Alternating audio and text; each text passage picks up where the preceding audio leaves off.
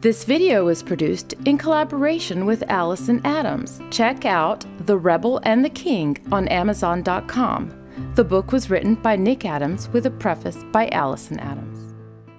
Nick Adams was born in Natticoke, Pennsylvania to a poor coal miner, but grew up in Jersey City, New Jersey. His father moved the family to New Jersey following the death of an uncle in a coal mining accident. Adams graduated from St. Peter's College and got his start in acting in a small New York stage production. In the 1950s, after a stint in the U.S. Coast Guard, Adams moved to Los Angeles to pursue his acting career. He auditioned for every role Hollywood had to offer and finally got a break when he snuck onto a Hollywood set in his Coast Guard uniform and landed a role in John Ford's 1955 film Mr. Roberts, starring Henry Fonda and James Cagney. We gotta write a real hot one next week, huh, Mr. Roberts? We'll use asbestos paper! Yeah.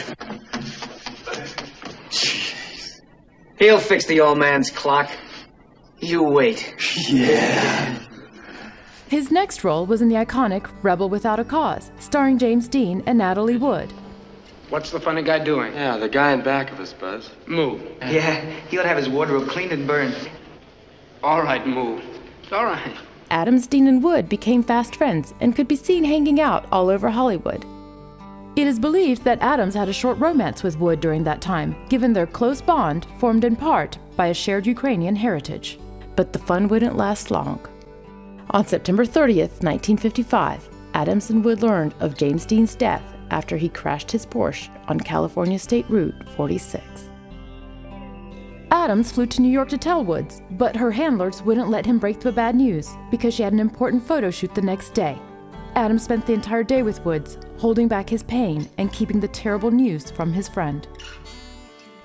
Adams went back to work and landed bit parts in Picnic with William Holden and Kim Novak. A bunch of us guys are chipping in on a hot rod. I get it every Friday night. Well, don't expect to honk the horn and have me run out. And Pillow Talk with Rock Hudson and Doris Day.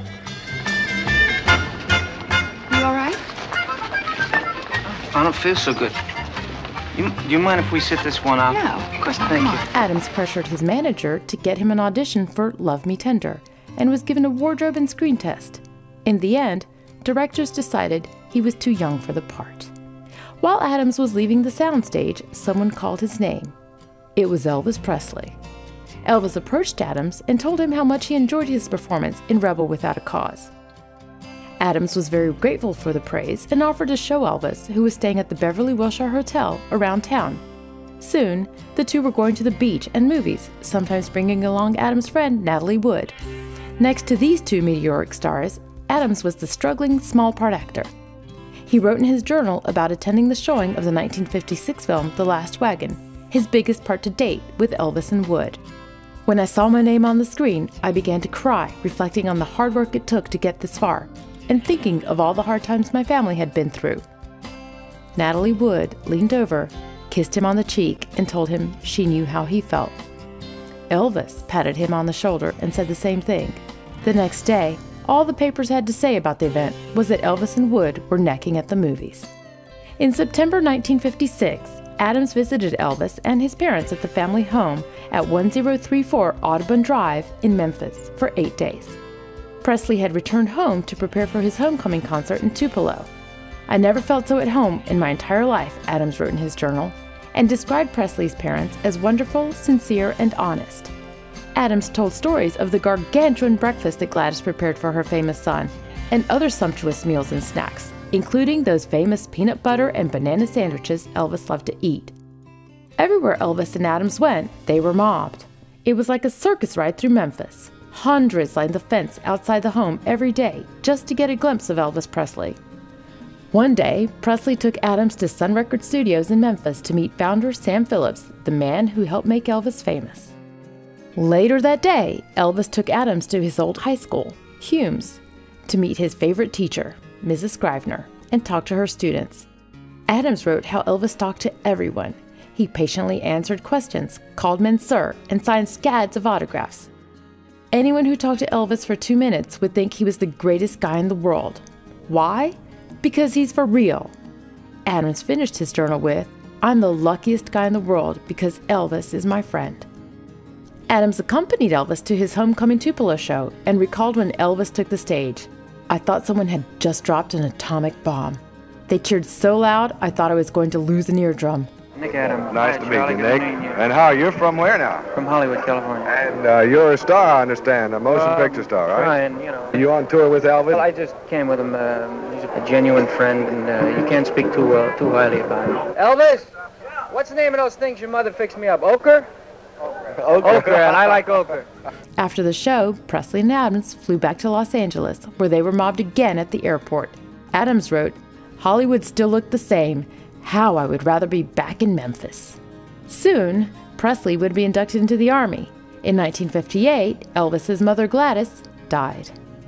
Adams flew to Memphis to attend the funeral. Not long after, Adams and Elvis drifted apart, not unlike many friends who have dual traveling careers do. Despite the losses, 1958 proved to be a great year for Adams as he starred in one of the most memorable roles of his career in No Time for Sergeants, opposite Andy Griffith. That's where I'm going, too far past the eye test. How about that? Yeah, how about that? Oh, Ben, you ain't still sad about not being in the infantry? The captain didn't even read my letter.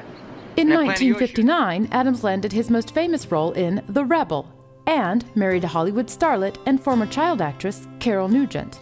The Rebel was very successful, but canceled after a short run due to studio politics. Last time I tried to help him, I got kicked in the teeth and nearly lost my horse.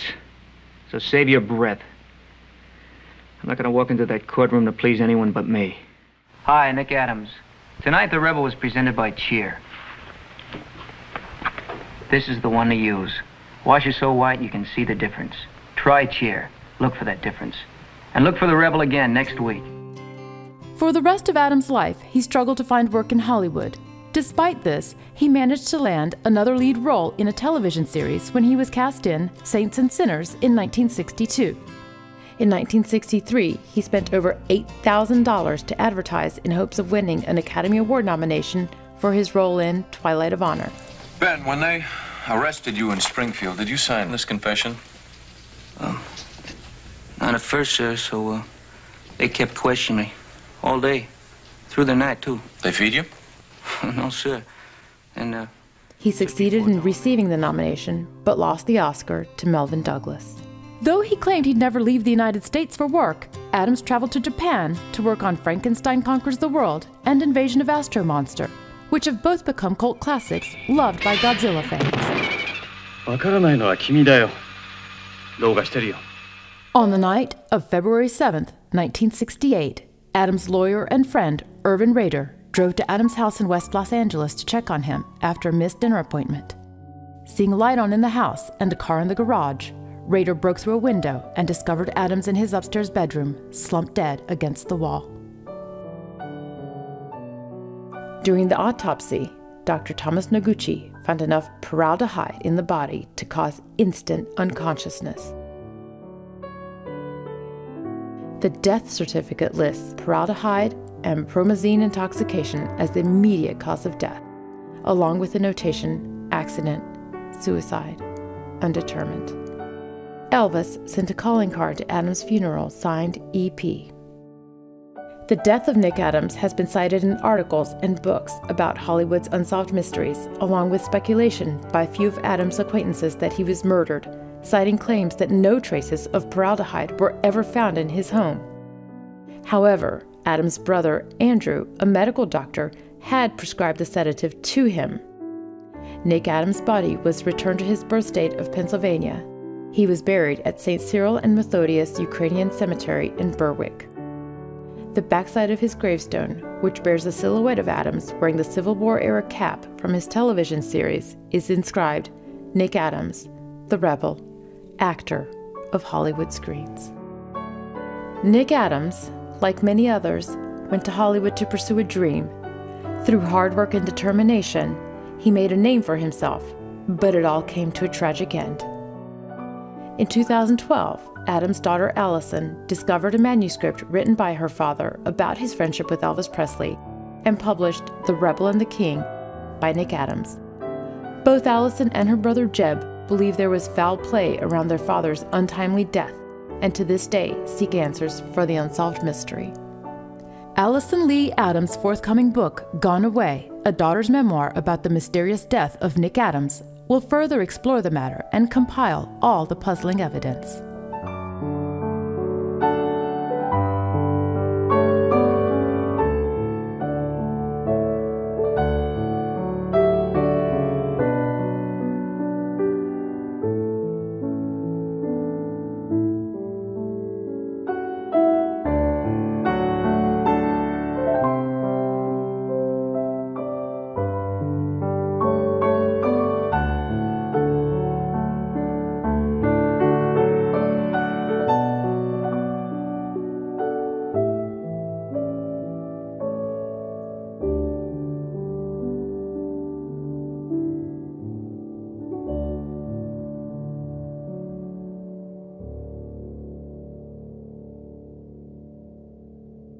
Thank you for watching. Don't forget to subscribe and to like this video.